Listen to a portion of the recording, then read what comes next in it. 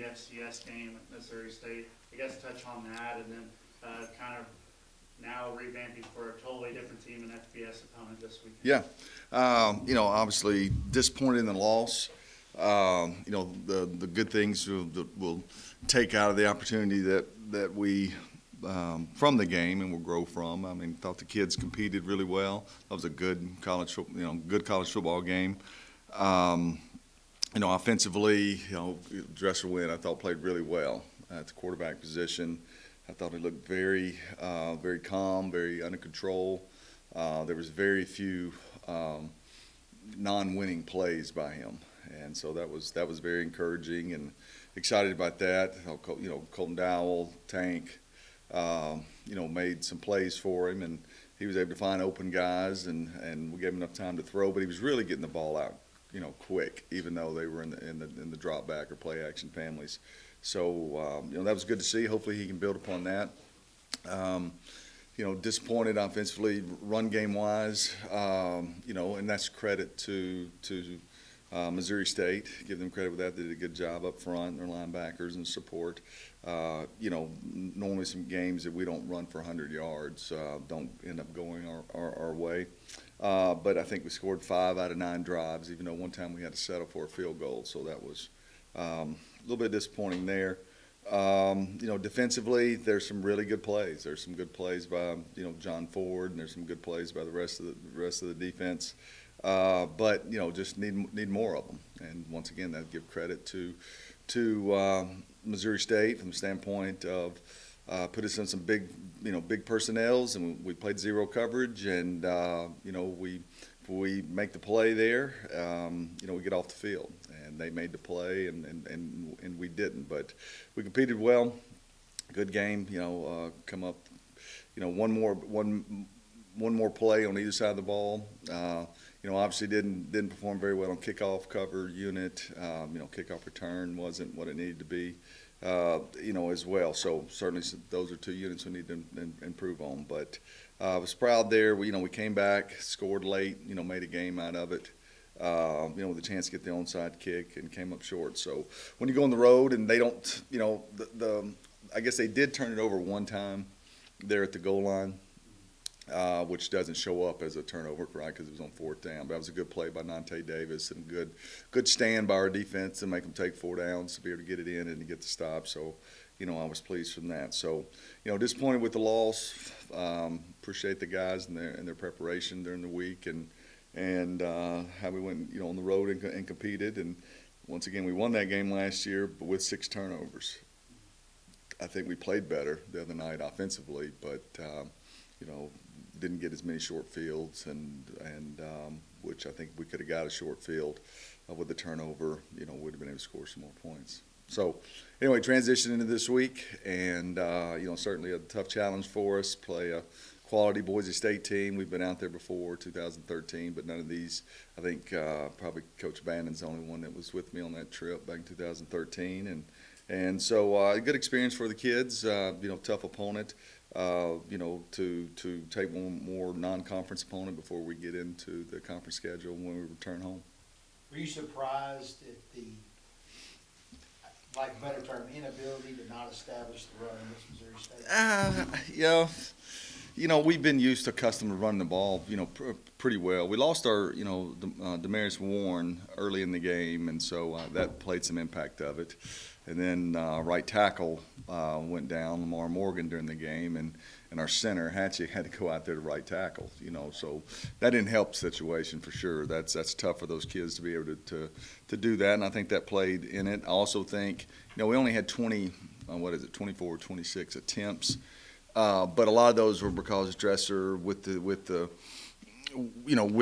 way they were playing us and their soft zone coverage, was taking some throws on the perimeter that were tagged to those runs. So that would, you know, you probably would have got to your 30-plus runs, which, you know, could have got you over your, you know, 100-yard mark. Doesn't mean we would have got more yards, but we've been looking at the statistics, maybe a little bit different. So, you know, when you play a 4-man front, you know, there's some, and they're active, and there was, like I said, there's some good clips, but there's also some clips where one guy you know, didn't execute it like it needed to be, and therefore the run was a muddy 2-yard run instead of a, you know, 6-yard run.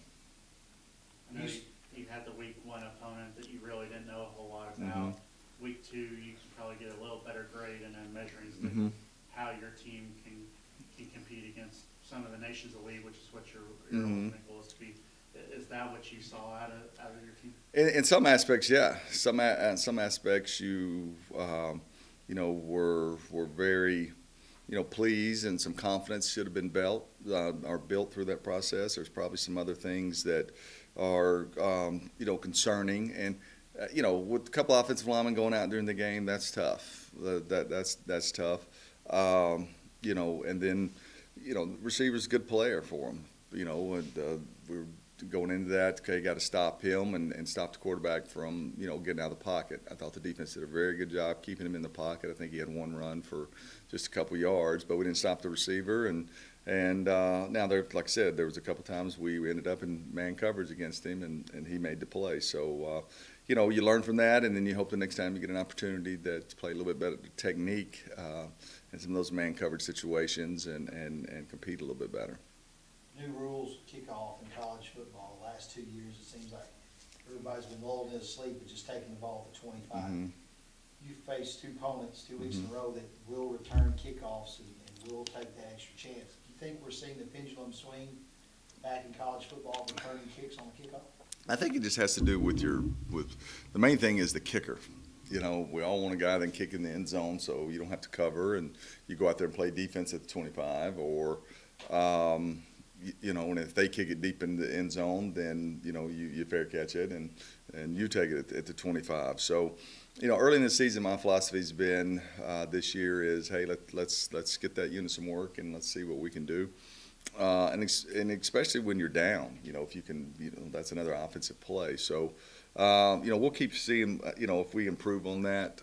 We didn't do a very good job the other night. I mean, Sam Franklin had a good return, got it out, you know, close to midfield, and helped us score that time. And that's why I let him, you know, bring it out. But we didn't block anybody. It was a great individual effort, and he came out of it. But you know, where it gets discouraging, and it's not just us. I mean, I've watched some quality opponents this weekend that, you know, try to return them and get a penalty, and they start the drive off at the, you know, 10-yard line. So the kicker plays a huge part in that of, you know, if he's got a lot of height, you know, then they're able to cover, and then that's where the holding calls come from and stuff. So those kickers are valuable.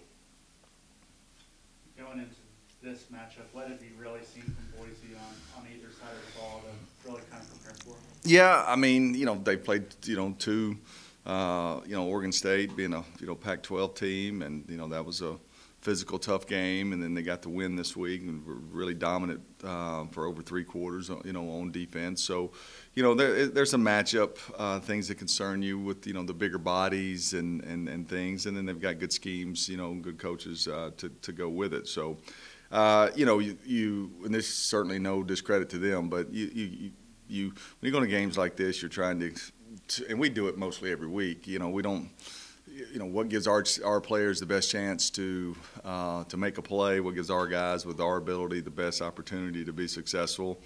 And, you know, you see what the screen says, and you say, okay, that's probably not a good formation or a good defense for us, you know, and then you go from there. So we'll spend most of our time this week on ourselves and get our guys ready to go. What are some of the things offensively you think you can do against Boise to advance the ball down the field? Well, you want me to just call them and give them the game plan? You need to do. You know, no, that's. I mean, it's our philosophy is this. You know, what are you going to take away from us? You know, what will you allow us to do? And we never go into a game saying, "Oh, we're going to throw it 40 times or 50 times." I hadn't done that either game. You know, "Oh, we're going to run it 50 times." You know, just you practice. Okay, this is what they've shown at this point. Okay, how can we attack? You know, run, play action. You know, drop back. You know, what can we do? And then I call the game accordingly from there. Saw DJ Nelson get his first kind of taste of success with that touchdown. You have some other guys that stepped up and play big roles. How important is it for Mm-hmm. young guys like that to fill that position, Yeah. especially at tight end where you're Yeah. trying to run about 3 guys. Yeah, no, we're excited about those tight ends. I mean, there's several young guys in that group, and there's probably more guys than we've had in depth in several years. But there's a lot of growth that's got to take place at that position. But I was happy for DJ he needed some positive plays to happen for him. And he's very skilled, on the perimeter and the pass game, and he knows this. But he's got to improve as a blocker in order for us to give him more snaps and stuff. And he's working on it. He's made some strides, but he's got a long way to go. But I was very pleased to see him be able to contribute, and hopefully he'll continue to grow in that role. Colton now goes over 2,000 Yeah. yards. Can you just talk about his body of work in the time Yeah. he's been here? Well, it's just been, on Saturdays, he just makes plays, and I don't know if we went in that game the other night. Well, I know we didn't. Saying, okay, Colton's got to get the ball. He's got to get targeted 10 times. Because we play some teams and they'll bracket coverage him, and the ball's got to go some other place, and because now we've got some with Tanks and Smoot and Zoe. I mean, there's some other guys that can go up and make some plays. So just had to happen the other night. But concerning Colton and his just his loyalty to the program, he's just done things the right way. His parents are awesome. They've been great supporters of the program, and he's a graduate of here, and just have a lot of dependability, and just can't say enough about just the person that he is. And he's just really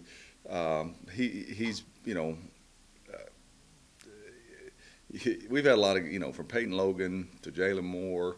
To Donald Chapman, there's just a lot of good players that played here for a long period of time, and him getting his 6th year. There's even longer. You've been with him, a year longer than most, and so it's really neat to see him. I hope he breaks every record in there, and y'all put him in the Hall of Fame, very soon after he graduates.